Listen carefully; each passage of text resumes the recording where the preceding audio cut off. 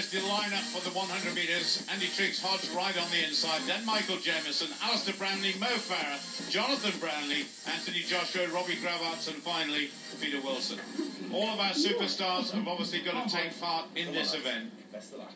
And they're going to be sent on their way by the #1 track and field starter in the world, Alan Bell.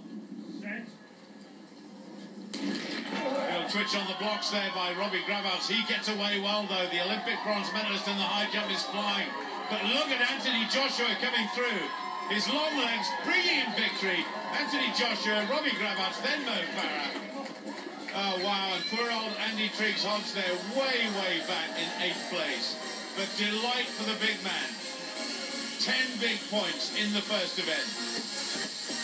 Well, all eyes at this moment were on Mo Farah, 5 and 10,000 metre gold medalist. But all the action was happening nearer the main stand, where Anthony Joshua just nipped ahead of Robbie Gravarts to take it.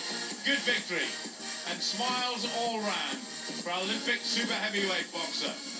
There's the result. Anthony Joshua wins it 11.53. Robbie Gravarts in 2nd place. Mo Farah in 3rd. And poor old Andy Triggs-Hodge there, way down in 8th place.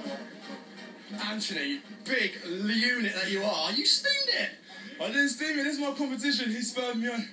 #2 spurred me on, he's great. And, you know, I might have found a new career in running. Nice little smile through the line. You had that before the line, you knew you'd won it.